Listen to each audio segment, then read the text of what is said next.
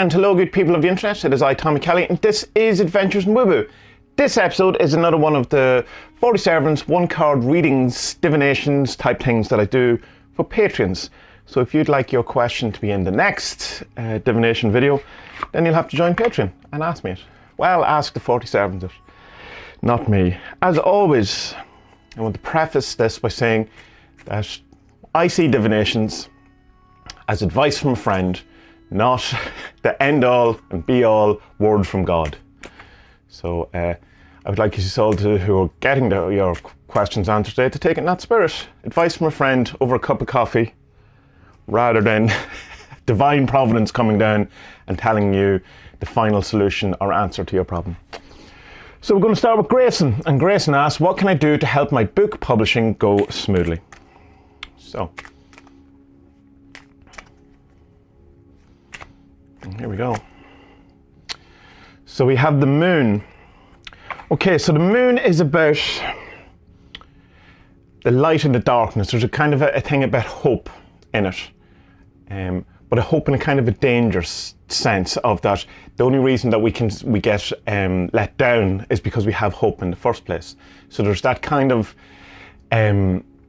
negative quality to hope, that it's a thing that can, you know, if you didn't have hope, you don't have anything to be let down on.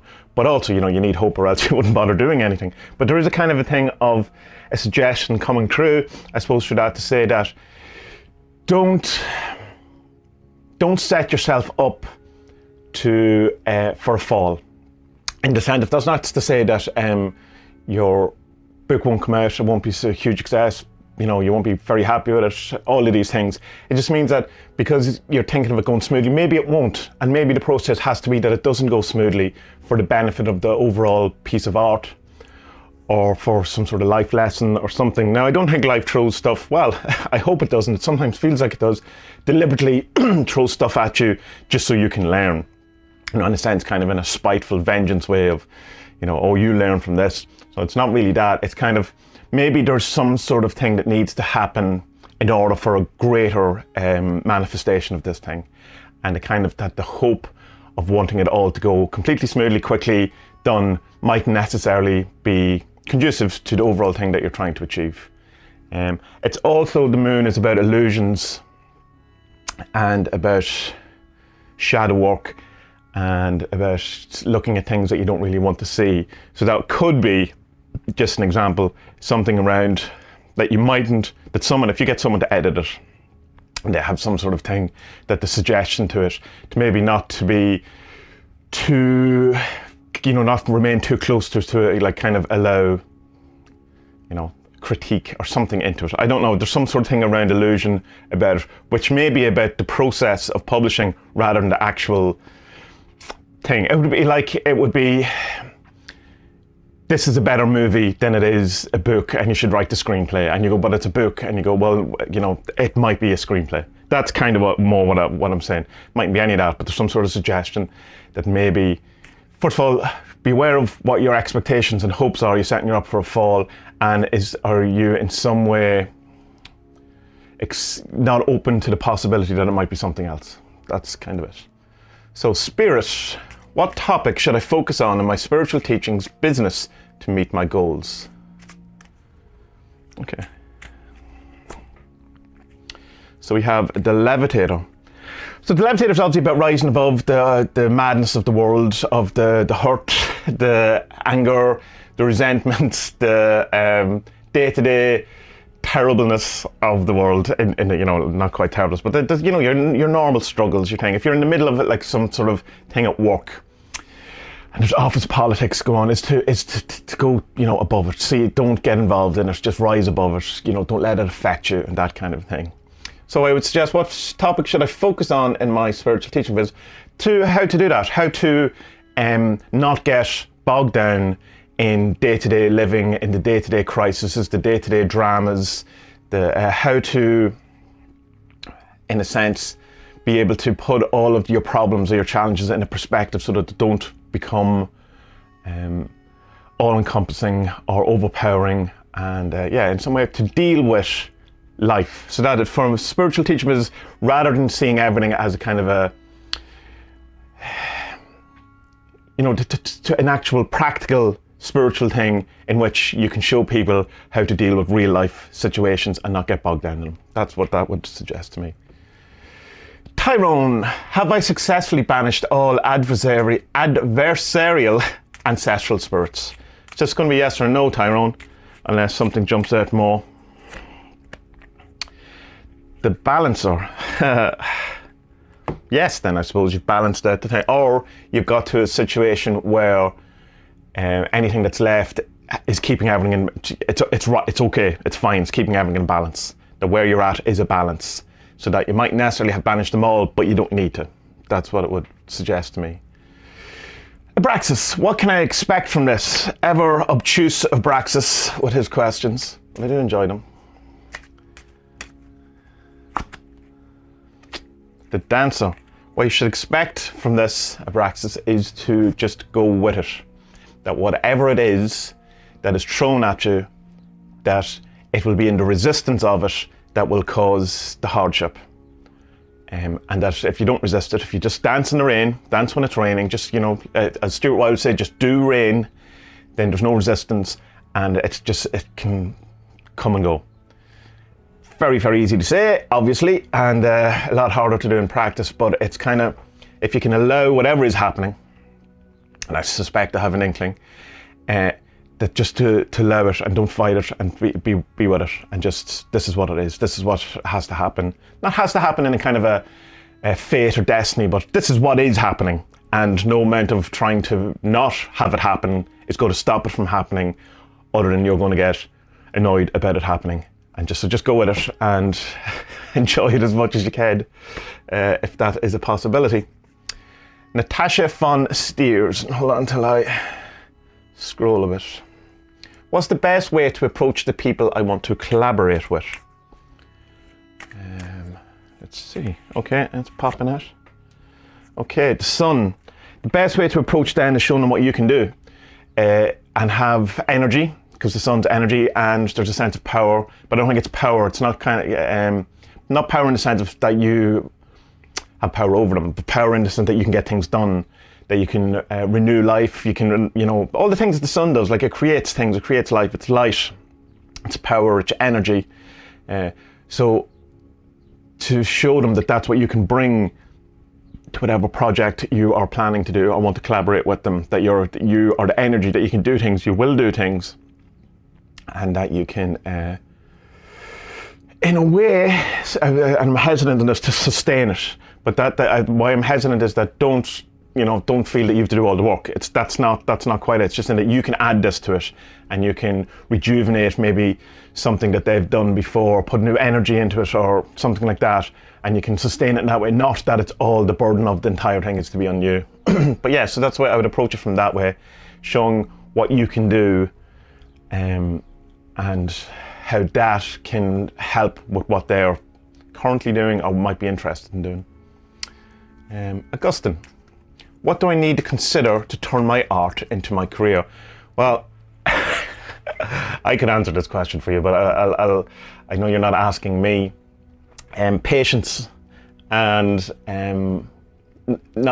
manage expectations, and the way I was able to do it was that rather than trying to increase my income, I reduced my expenditure, so that it became a very cheap thing for me to be able to sustain myself as an artist, rather than trying to live the life, man, and have art pay for it. But you didn't ask me, you asked the 40 servants. So they might say something completely different to you. Oh, okay. 2 cards for some reason. So we have the opposer and the guru. Now, good. The guru says that you need to think about this practically, and you need to do practical things. You need to get your money together, you need to get your budgets together, your business plan, what you're actually going to do, rather than just turning my art into a career. How does that look? How does that look on paper? What is that? What does that look like? Get the, the actual, talk to an accountant, talk to a solicitor, a lawyer, or how that looks. Have a business plan, know how to set up a business, know how to become a sole trader or a self-employed person, and do all that. There's a practicality. The other thing is to be aware of external opposition to that. And I don't know if that's, it's just, all I can say is that it's saying to be aware that that is going to be an element of it, that one of the things you're going to have to come over is external opposition to it. That could come in the form of people telling you not to be silly, don't do this, you know, do something more realistic, you know, all that stuff that people say when you try to do something with your life that's personally meaningful.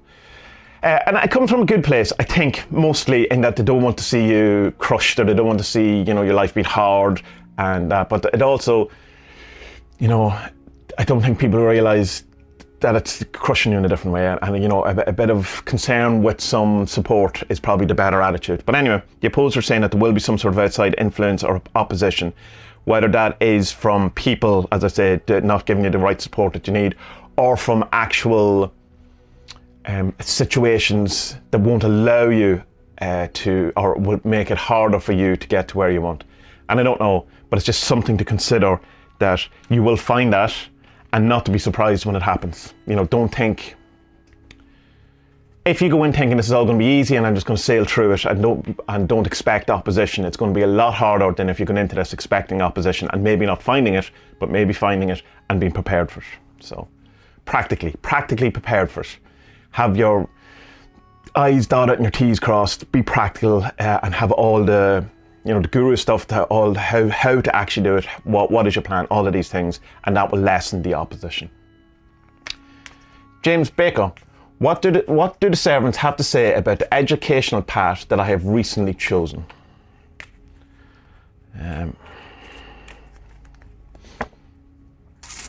The idea that it's a good idea, that's what it's saying. That the idea, it's one of my favourite sermons, and because it can be anything. It's potentiality. It's chaos in the primordial chaos. It can be anything. And it's just that, but if you have something that's a potentiality, it might, you know, you need a start. It has to, like, that's why it's a flower. That's why, you know, you have the seed and it comes into the world. And that if you've read Them, my comic Them, where's the idea that actual artwork comes from, it starts as very much as a seed, and you know, and it grows into the world, and it's the idea that saves him ultimately. So it's all well and good to have, you know, talk of potentiality, you know, chaos, things can be anything, but there needs to be a place where it starts, because in order for a man to exist, the baby has to be there first. In order for a tree to exist, it has to have once been a point where it wasn't a tree, but had decided to be a tree, which is the seed. So what the servants have to say about the educational path I have recently chosen, that could be it for you. It's the thing from which potentiality can enter into your world and grow into something. Awesome, that sounds great. Kat, am I being targeted by the person I suspect, or is it someone else? Kat, there's a presupposition in your question which I would say to you that you need to look at, in that you've already decided that someone is targeting you. And I mean, from your perspective, you might go, well, there's definitely someone targeting me. A better question, and not the question I'm going to ask your own question, would be, am I being targeted? Or a more general, what is the situation, what, you know, around, why am I feeling this way? Why are these events happening? What is that? That's how I would approach it. But just because there's a presupposition in that you're presupposing something is already the case, you know, a priori, that mightn't be. But you could object and go, no, it's definitely happened. So that's why I'm going to answer the question, and this is the card that's coming out for me. It's the moon. I'm going to suggest that my ramble at the beginning is true, that you, being that the moon is about illusion and lies. I'm not saying you're lying, you're definitely not lying, because you feel it's true, so it's definitely not a lie. But untruths, falsities, there's a falseness around this. There's something that's not true about this situation.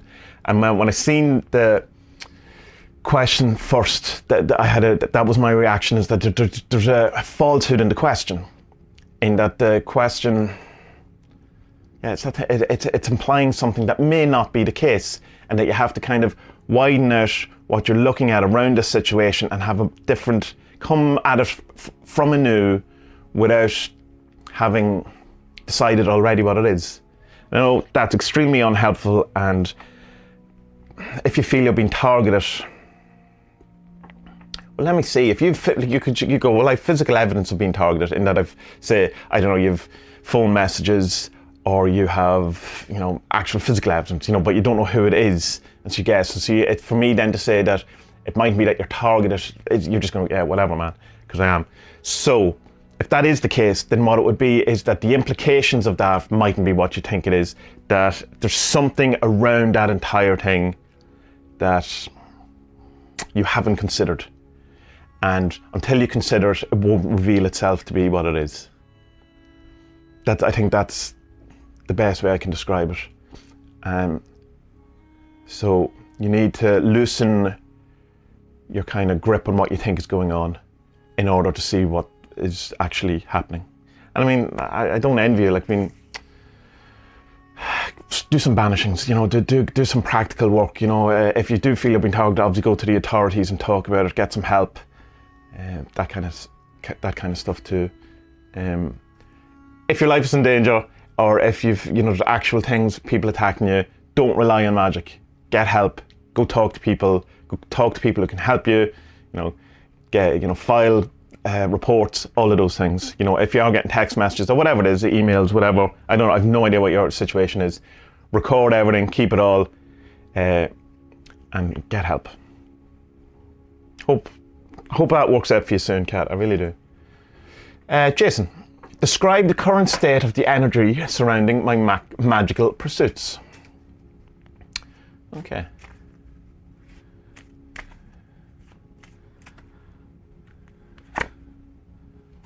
The Father. The Father is kind of, he's the guide in the sense of he's the person who will let the son or the daughter or the child make their own mistakes, or allow them to experience the hardships or the realities of life, not kind of shielding them from it, but not kind of in a sense going, you know, you're on your own. It's being with them while they experience that. So it's, as opposed to say the mother, which, like, I'm not saying that men and women are like this, I'm saying like in an archetypical type of way. The mother would kind of protect the child from burning the finger on the fire, whereas the father might see the utility in allowing the child to burn the finger on a fire so that they never do it again, so that they become aware of the danger, they become aware of the consequence, they learn from reality rather than a rule. Don't go near the fire, it's hot, because mommy says. Find out for yourself why you shouldn't go near the fire. So the current state of the energy surrounding my magical pursuits would be the energy of finding out for yourself, but be aware that you're not on your own. It's fine. It would be like if you were told that doing sigils behaved in a certain way and that's how it was, and you just kind of agreed with that. Your magical state at the minute would be to do the sigils and find out for yourself and find your own truth in it. Or not your own truth necessarily, but your own proper understanding of it, in that rather than just having the knowledge of it, you understand it. That seems a good place to be in many ways. Could be tough though. Lewis, I need you, Tommy. Lewis, you do not need me in any way. Do not need anyone. My magic seems to be stagnant. Why? Seriously, you don't need me at all.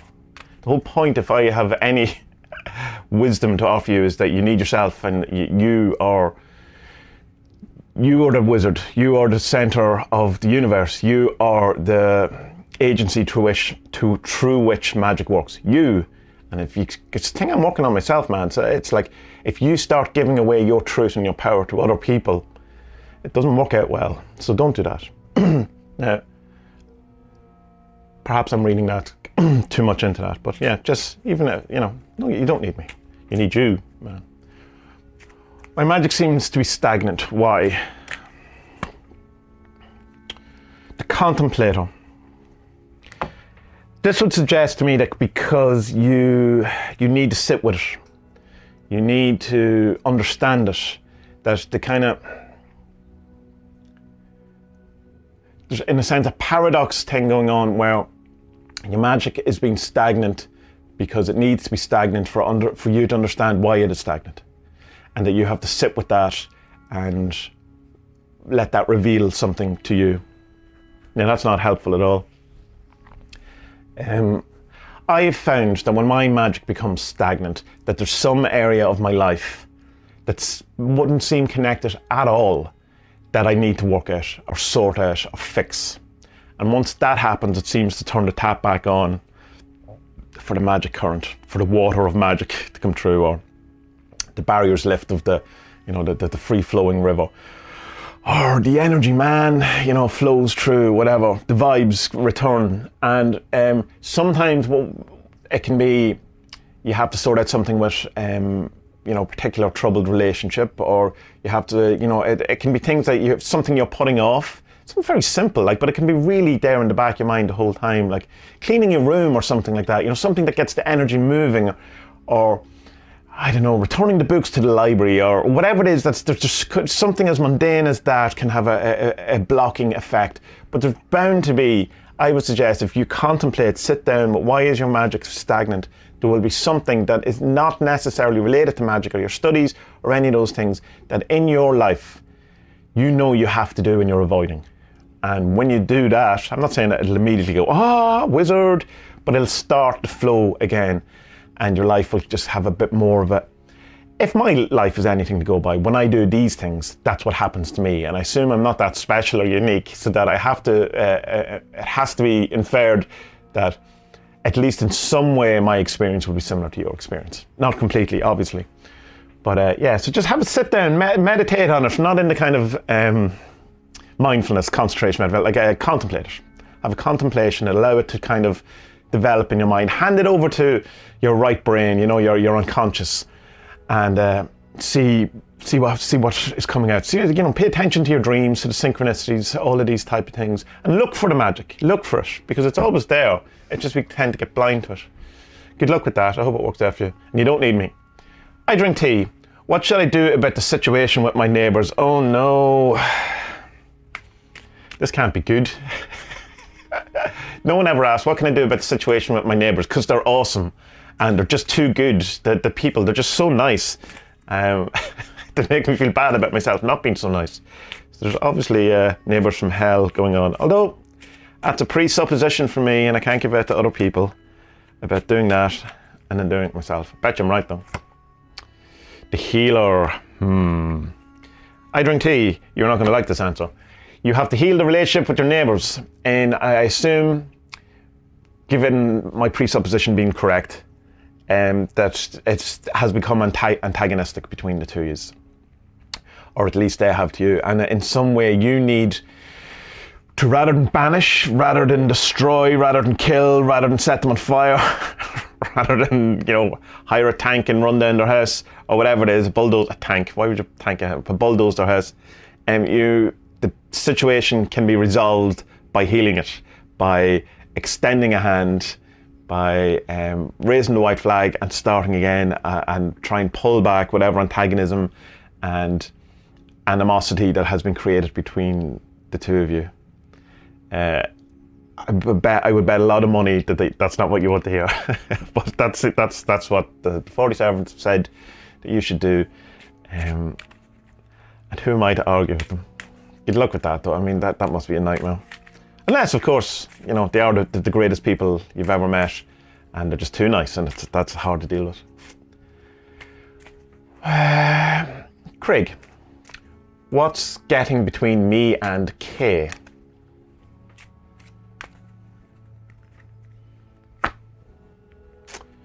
The road opener. Lack of opportunity. Being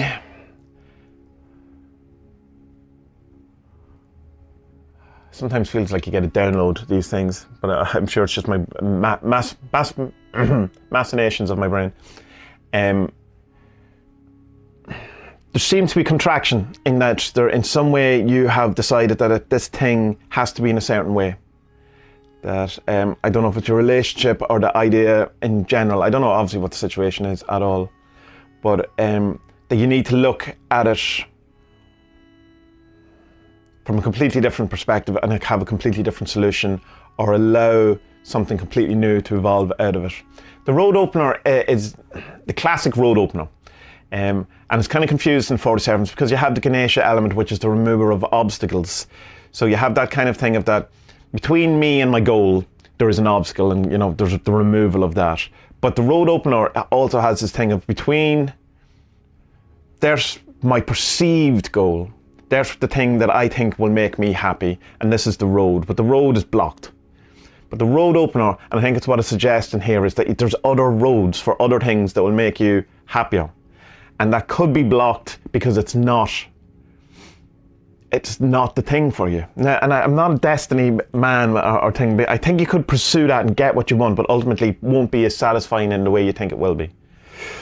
I'm talking more openly than just your specific question here, Craig. But I do think in the sense of that the road opener in this thing is saying that because you've been so single pointed possibly, or you have a very kind of a sense of how this should be, you're getting between, you know, that there is an obstacle, that instead, rather than trying to build through that wall or that obstacle to get to this thing, there's probably other roads.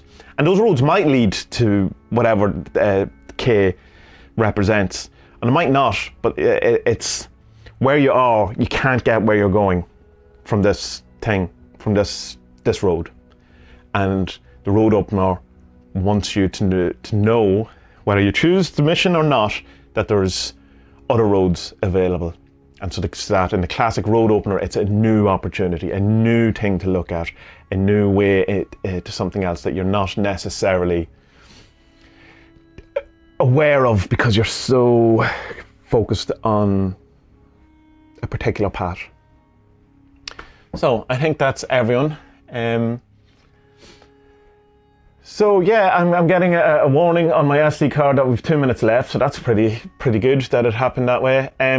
We do these every month. We also do a question and answer thing, and the podcast comes out every week. Me and Spud talk about many things, usually a documentary or a book or something that we've read, and that kind of is the catalyst for further discussion. Come join us on the Discord. All the links will be in the show description below. And good people of the internet, may you have a wonderful, wonderful day, a wonderful week. And I'll talk to you all soon. Be well, and please, may our best days be ahead.